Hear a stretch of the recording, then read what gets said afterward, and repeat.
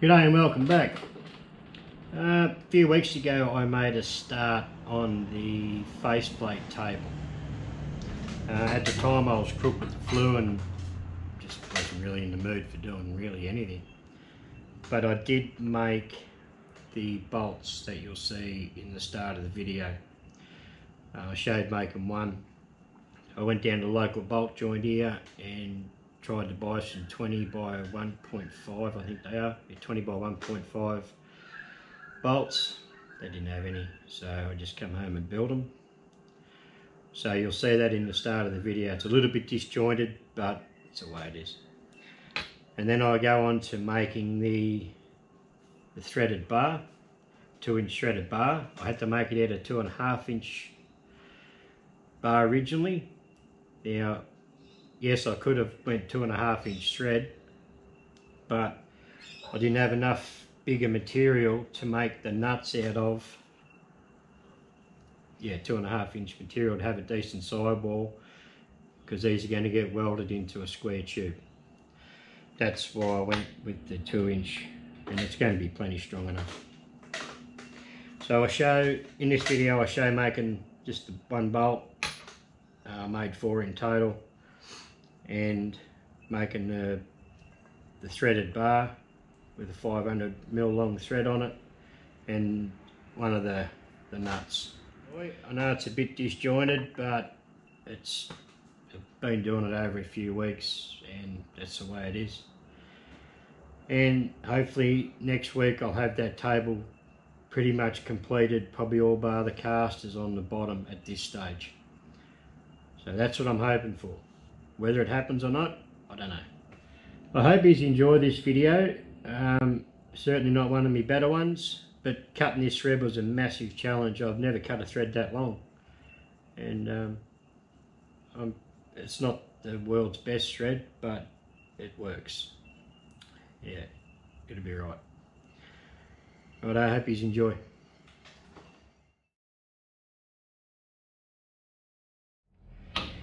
Okay, I've got to turn this portion down to 19.8, I think it is, for the thread.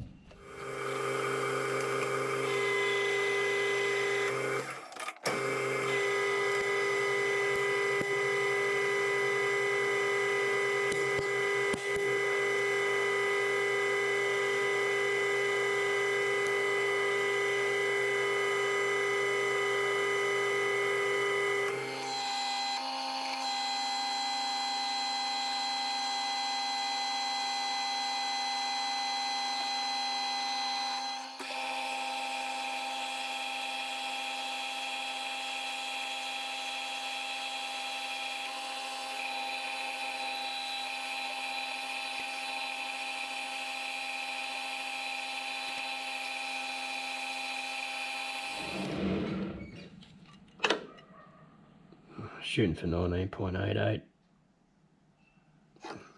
Be right, close enough.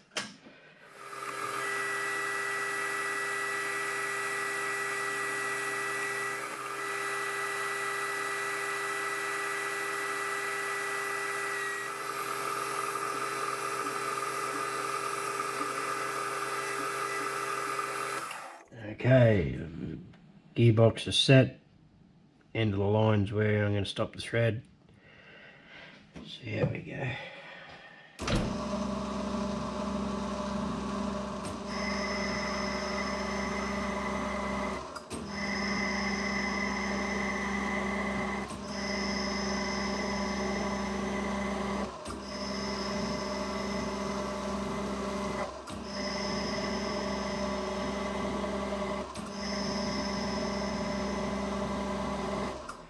I had a 20 by 1.5 tap, so I made like a go no go gauge. So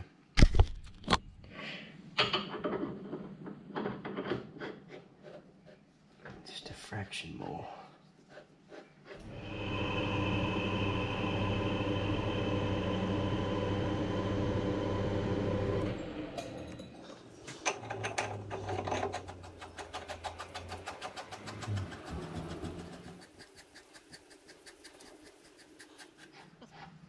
That's good.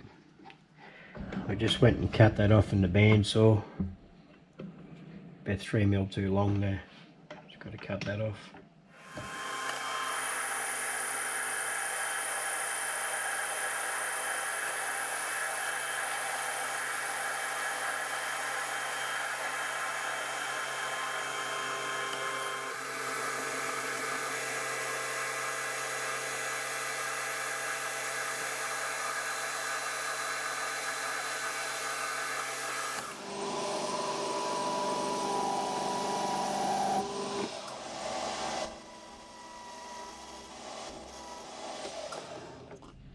Now we'll go over to the mill and put the hex on. Okay, I've got sitting in a collar block and a hex block, and I have to put that back there for starters. So I've done my sums. I've got a depth of cut of 2.42mm. I have touched off as well, so I'll dial that in and then make a start on it.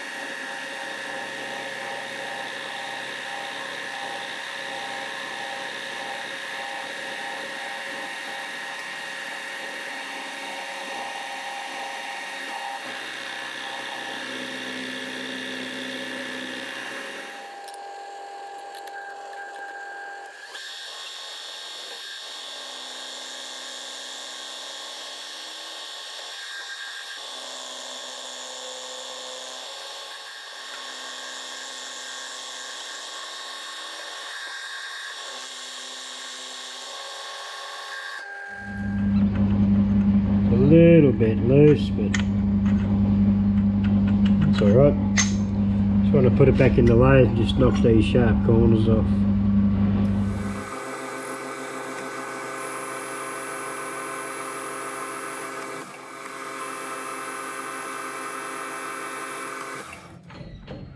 That's it. It's not too bad.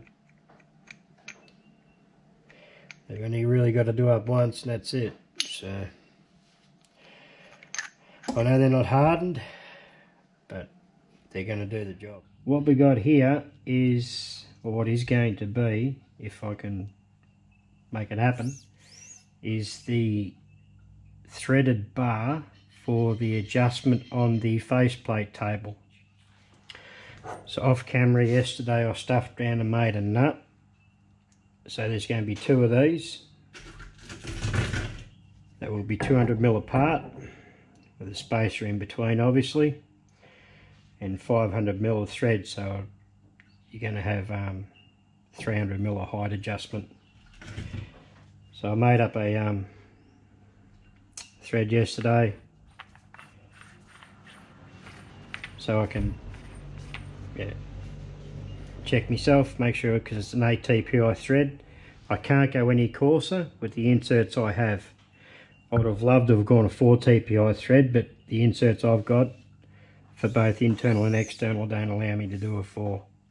Over the whole length, from here to here, I've got 1 thou discrepancy.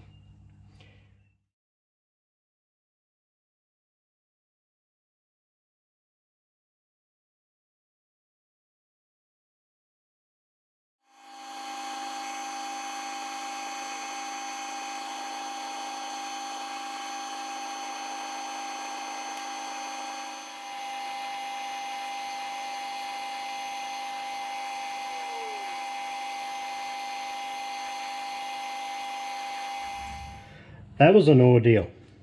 what you've seen then, that last bit was, yeah, it was a final cut. But as you've seen in the clip or two before, it was cut and perfect. No dramas in whatsoever, no sign of chatter. After I turned the camera off, I thought, oh bugger it, it's getting close to the final dimension. I'll flip the tip around and just do the right thing, you know. So, done that. Instant chatter, big time. So you can see on the end here how I've machined it down a fair way, trial and error. And in the end I ended up having to put the follow steady on. For some reason it got down to a certain point, just wanted to chatter like a mongrel. But that's the way it is. We end up getting past it and we're back to good. I didn't change anything, all bar the insert. It's actually stuck off camera. I turned the insert back, didn't make any difference, still wanted to chatter. I don't know whether it just got down to a certain diameter where the harmonic started. I don't know what it is, but a lot of it I think is to do with this live center. She's pretty ordinary. Anyway, I'm going to cut the thread on here now. So it's an 8 TPI thread. Righto, I've just done a little test there, but we are definitely on 8 TPI because I don't want to thread this and realise it's wrong halfway through. This will be the longest thread I've ever done.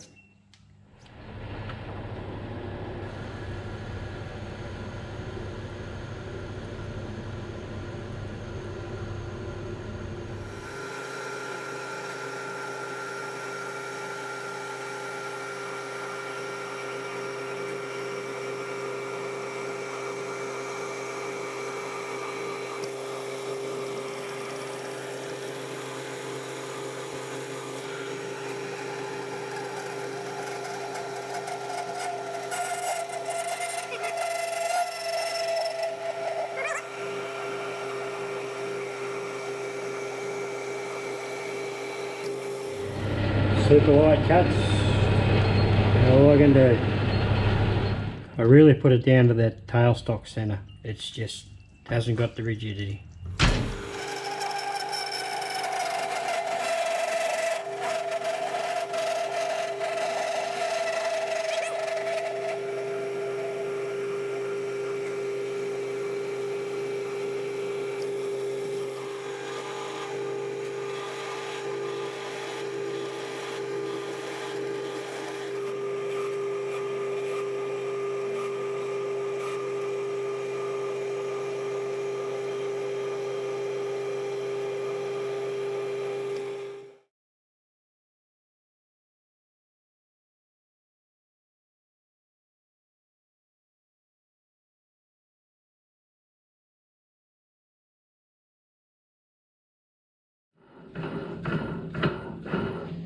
That's it. It's not the nicest of threads, but it's going to do the job. Okay, I just had a hunt around and found another bit of material I can get a nut out of.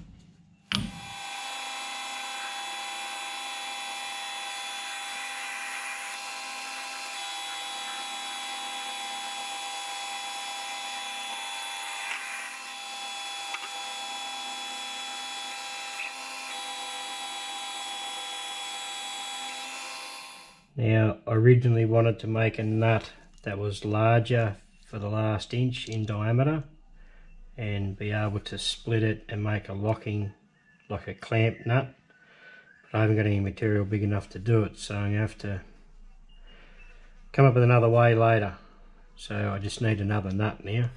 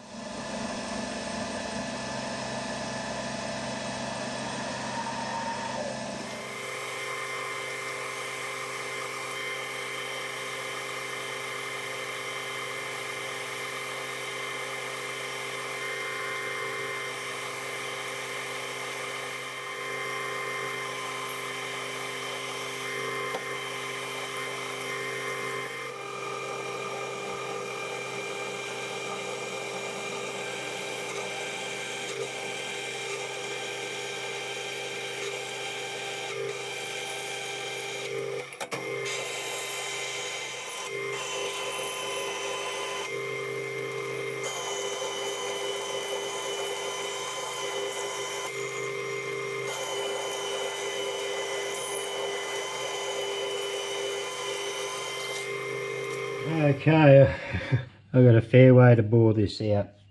I'm not going to bore you guys at all with this.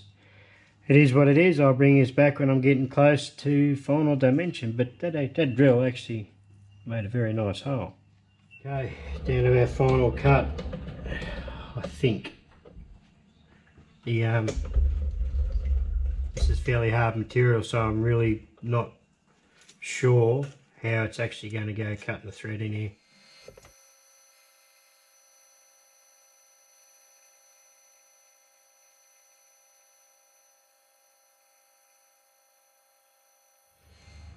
It's a beautiful finish. It's absolutely beautiful.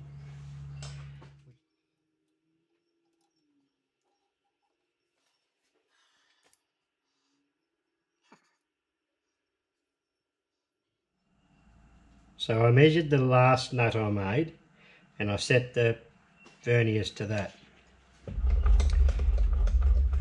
So with the absolute incremental.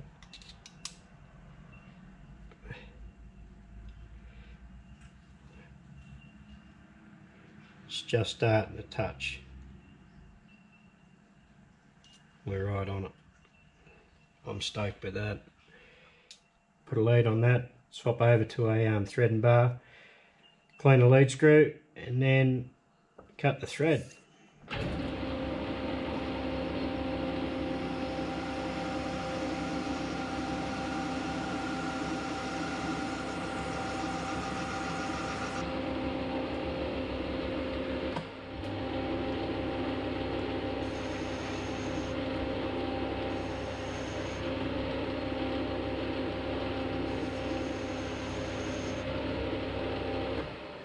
Do a scratch pass, make sure I got everything set right. It's going to take a while to do.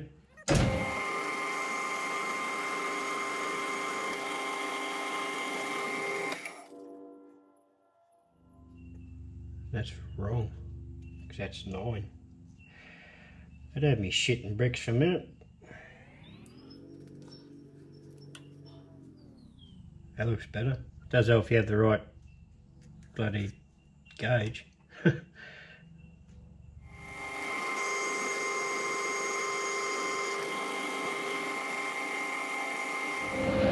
wait for the number to come back around each time. Only start on number 4.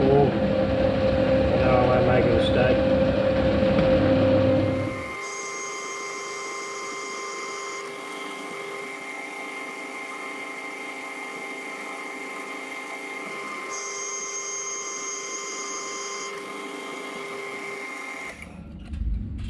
I'm going to put you guys on a time lapse because it's going to take a while.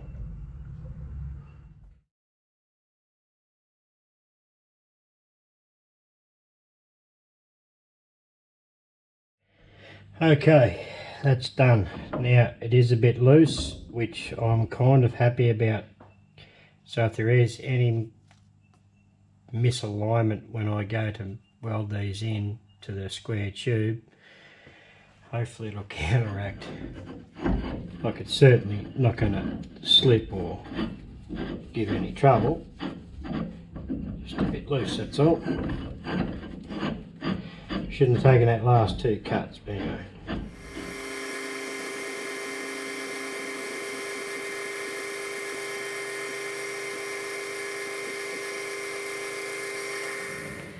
That nut is done.